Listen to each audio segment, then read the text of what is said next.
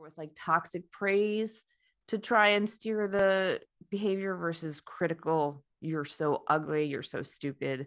It's more like, oh, I saw that you were loquacious talking to that person the other day. I'm like, Mom, I'm introverted.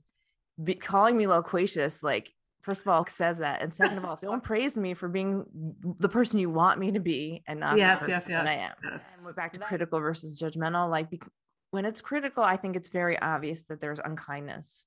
But when it's toxic praise, it's like, what are you talking about? She just gave you a compliment. And you're like, I feel really bad right now. And your words make sense to me, but how is this not matching up? So